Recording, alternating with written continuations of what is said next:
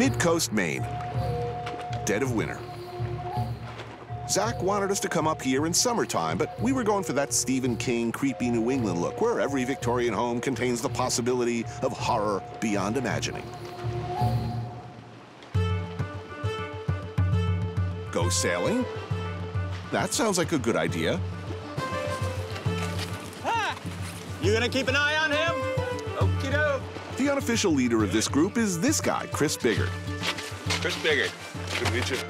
In the last few years, Chris has been restoring this old sailing loft located right on the harbor, which doubles as his house and base of operations. I was thinking sailboat, like with a cabin, a big wooden wheel. These are one-man boats. Right. So you're gonna get up here and you're gonna try to stay to the center of the boat. All right. I know it's cold and all, but I figured with the right clothes, you know, knit watch cap, yellow slicker, I'd look like the Gordon's fisherman dude. You know, like all manly and But no, apparently I'm going sailing in like a Dixie cup, a vessel only slightly larger than a bathtub rubber duck, and I know where this is going, right? All right, you ready to tack? Yeah. I know what the money shot here is. Tony gets dumped. Hilarity ensues. When I tell you to, you shift over, all right? Yeah. Come on, baby. Here it goes.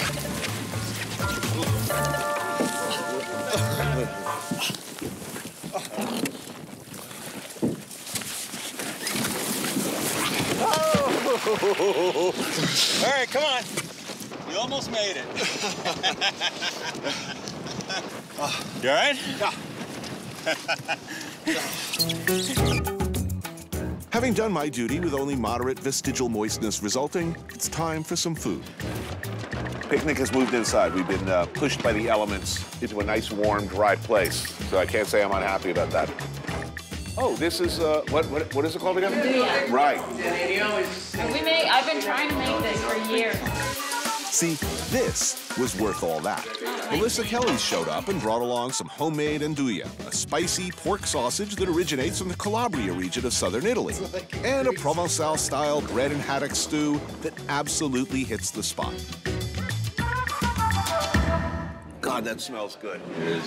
This room smelled real happy the minute I came in. After a cold dunking, this is exactly what you kind of... We do this every week. Really? Yeah. You live like this all the time? All the time. This is just awesome. So does your average Mainer eat like this? I don't want to be you, actually. I'm thinking about your life. It really doesn't suck me, does it? No, it doesn't. It's not bad. What neighborhood would this be? This is mid-coast. Mid-coast. What does that mean? Mid between here and where? The top of Maine. The top of Maine and the bottom of Maine. So what makes this, like we've been in Portland so far, and here we are in Rockland, and we're about to go to Milo. Where the hell is Milo? Oh, really? Milo, yeah, I don't even know where it is. He keeps playing banjo music every time he says we're going to be going to Milo. Milo, you're going to meet some locals. You're going to meet some Mainers. The thing that's funny about this area is it's less Mainers. It seems to be a lot more boat people. But then what in Milo? What am I looking at here? I mean, Bean supper. Trapping. bean supper. No, trapping. Ma, but you have pretty lips. Yeah. Yeah, I have some concerns.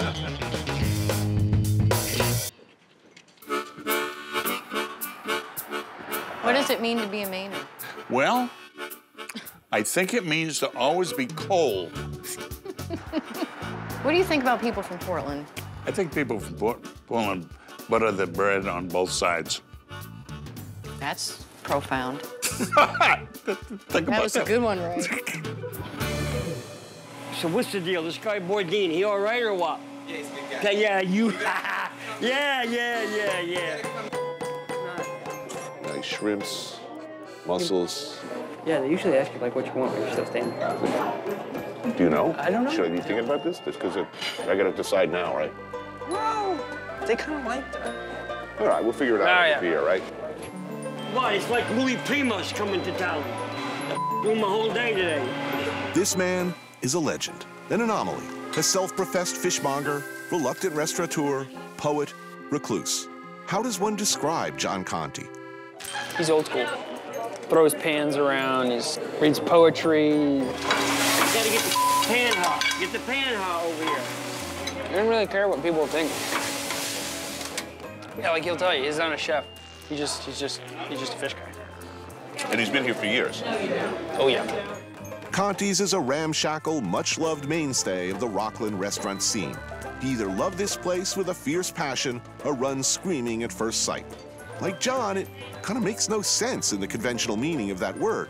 But like with John himself, the enlightened few will come to know that surely this is a very good thing. He doesn't sit either. Guy never sits. Never sits. Never sits. So we're getting a lot of food. A lot. I hope you're hungry. How many people we got? 2 right now. That's all we're cooking for is 2 people now? Yeah. Anthony, you're killing me, Anthony. Killing me. As John will tell you himself on the rare occasions he decides to come out of his kitchen, this ain't haute cuisine. It's like free jazz with screamingly fresh ingredients. It's like Pharaoh Sanders only working with garlic and seafood. He does what he wants and pretty much you if you don't like it. Okay, so we're gonna give him a little taste of scallops, okay? Diver scallops. These are pemmiquods, yeah. Look at them, are they beautiful? Look, look at that. Steamed mussels with garlicky tomato sauce. A fat slab of halibut, cooked plain and simple and good. How can you eat all this food? Come on. Octopus cooked quickly at high heat. A lot of lemon, again with the garlic, and why not, butter.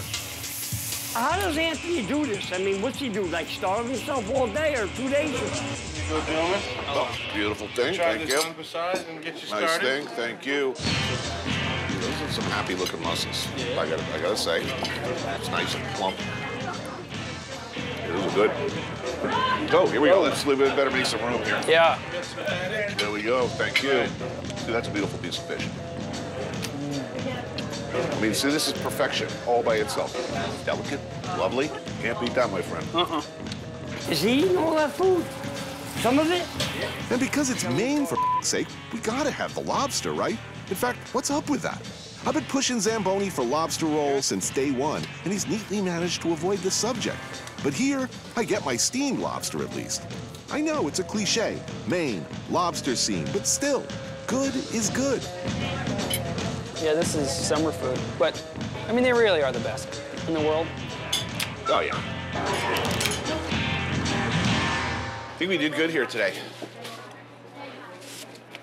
Beautiful thing. Good stuff. Good stuff. Yeah.